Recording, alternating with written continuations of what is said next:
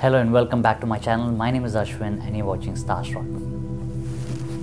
Today we're going to discuss what telescope you should buy as your first telescope or first beginner level telescope. Now there are plenty of telescopes out there in the market, and when you go out searching over the internet and trying to decide which telescope you should buy, it will become a bit confusing for some people. So I'm here to help you make that decision go easy. Right, so right before we get into the details of it, if you're new to the channel, I would request you to please subscribe to this channel and also hit the bell icon if you have any interest in astronomy or astrophotography. All right, so let's get into it.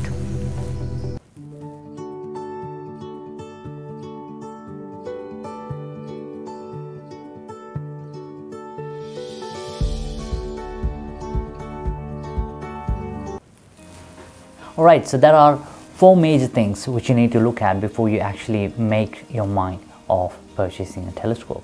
So the first thing is budget. How much do you want to spend on the telescope, on your beginner level telescope? It can, because the telescopes are pretty much ranging anywhere between $99 to like thousands of dollars. Alright, so that's what you need to look at, considering the budget, how much you want to spend. Second thing is mobility. How easy you want your telescope to be so that you can easily pick it up, take it out, set it up and start doing your stargazing session. That's the second thing. Third one is storage. Where are you going to store this telescope? Are you going to keep it in the closet, maybe under the bed or in the garage, wherever? So that's something which you need to consider. The last one is the design. There are plenty of, there are basically three broad categories of telescopes which I can tell you: reflector, refractor, and the third one is catadioptric, that is compound telescope, expensive and very professional in nature. So that's not what we're going to get into. We're going to talk about the beginner level telescope. So we are only discussing reflectors and the refractors, what is available in the market for the first time buyers. All right, so let's get into the system, have a look at it and see what can we find.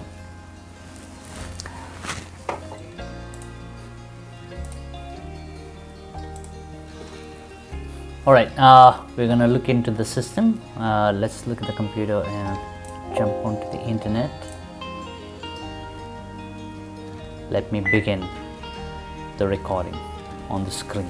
Now, if you're looking at my screen, I've got a couple of options available for you, plenty of them to be honest. So in the reflector design, the one which I've picked up for myself is a StarSense Explorer LT114AZ. That's an alt azimuth mount, very easy to use. The one which you see behind me, that is a Celestron 114 EQ mount. That's an equatorial mount. So the only difference between that one and this one is this one, it costed me around $158 like a year back, to be honest. It is a equatorial mount design. It does not comes with this option of the phone attachment and the StarSense application. So Celestron has come way far from this one to the one which you're looking at the screen right now. So I would recommend to go for this one. The design is a reflector design, which means there are mirrors in it. So there are two mirrors. This is a primary mirror at the back of the telescope, and there is a secondary mirror over here which is fitted at a 45-degree angle so that it bounces the light off the eyepiece. So this is what the design looks like. It's pretty it's not that expensive, I can tell you. It's how much is that? $399. $399. $400 you're getting a good reflector, 114 mm size of the aperture of the primary mirror.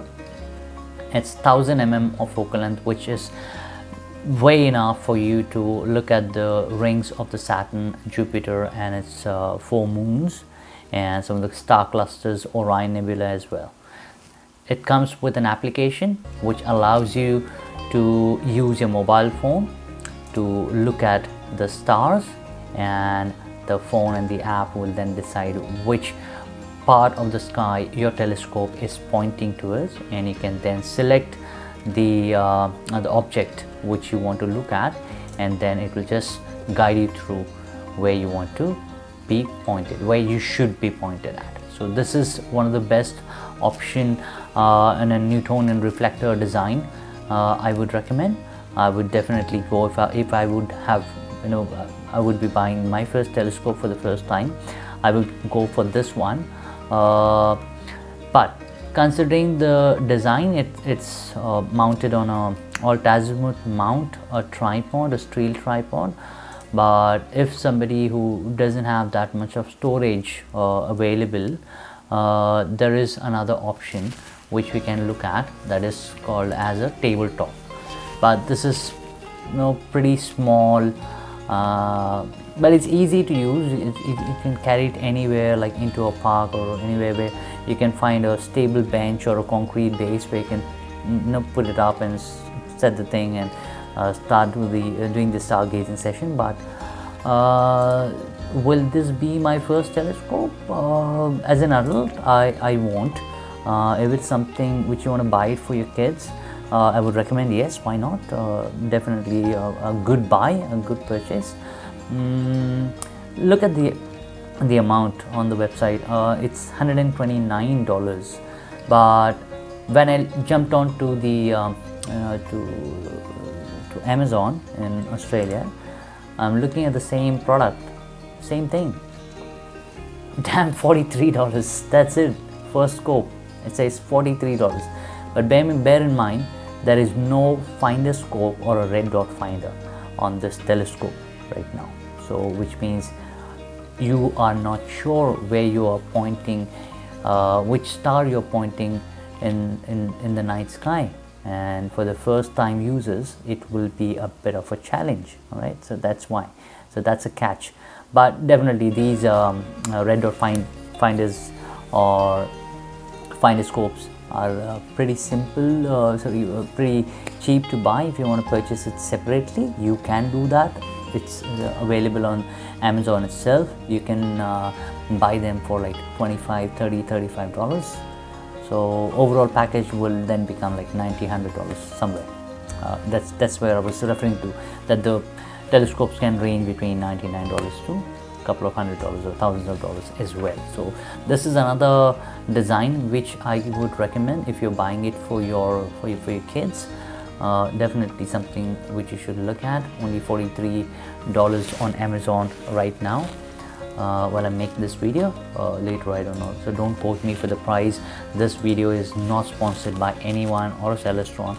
This is just my own experience, because I already own a Celestron 114 EQ, and I know how difficult it was for me to buy my first telescope when I purchased it, how difficult it was to make that decision which one I should go. But to be honest, the reflector design are the best, is what I can say. But refractors are also doing great, and the one refractor which Celestron has in the design, or this particular StarSense Explorer batch, this model has got a very amazing refractor. So this one is a 70 AZ, which means it's a 70 mm of the aperture, which is the primary objective mirror glass of this particular design, which is 70 mm, and the focal length is 700 mm, which is 300 mm lesser than the 114 which we looked at, the LT114, this one. So this is a reflector, and the one which we're looking at right now, this one is a refractor design. If you're asking me what is the difference between both of them, I would say there's barely any difference when you're looking at the stars and the things.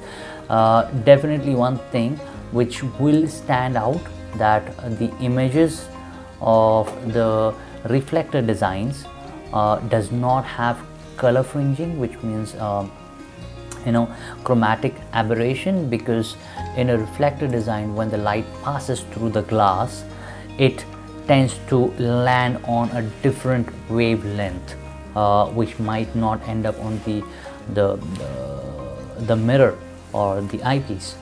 So you might see a bit of halo, like a blue circle around the moon or any of the stars which you're looking at.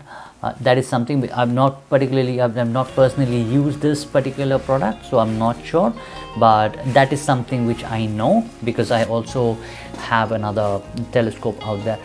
If you can see, yeah, that one, this one. So this is a William Optics triplet designed telescope. That's a refractor design. And the reason why I'm saying chromatic aberration, I had a small telescope earlier which I used to do the astrophotography, which was pathetic. Honestly, it was pathetic. It had got blue circles on each and every star, also on the moon. So reflectors is what I love. My personal choice is reflector. If you ask for my opinion, I would recommend you the reflector, which is not this design. This is a refractor, which means the light passes through this tunnel, the light train, and reaches the eyepiece. But I believe if it's a doublet and chromatic aberration free, then you might not see that, but I'm not sure about it. You will have to research for yourself. So this is what I would recommend in a reflector. If you're a first scope buyer and if you don't have that much of a budget, $399, then something of this sort, or something of this sort, which is $299. Again, gonna do the same thing, right? If you're not happy with that as well, there is another option, 114 EQ, which is standing right behind me. It's the same thing, same aperture, 114. That one is also 114, but this one will not have the mobile function, the feature of the mobile phone holder and the application of StarSense, which I would recommend you should. So it's an expensive hobby, all right?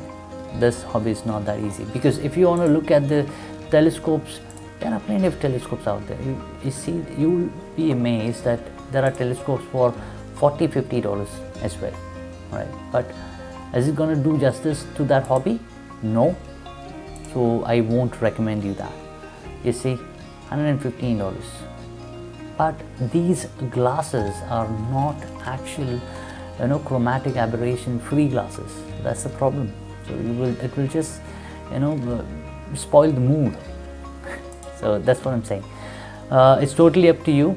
I just wanted to recommend you the telescopes which I feel would be better for a first-time buyer, is what I've recommended. This one for a kid, if you want to buy it for your child as a birthday present, definitely go for it. But you should know how to use it. I have a video on my channel for the Celestron 114 EQ, the unboxing, setting up, and how to collimate or how to align the finder scope along with the eyepiece. That's what I've already uploaded onto my channel. If you want to have a look at that, look at that. If you have any other question related to purchasing the telescope, please let me know on the comments, and I'll be more than happy to help you understand and get the right thing. Okay, so this is where I would love to take a leave. You all have a wonderful day ahead, and wish you the best with your new telescope, and wish you all clear skies. Cheers. Peace out.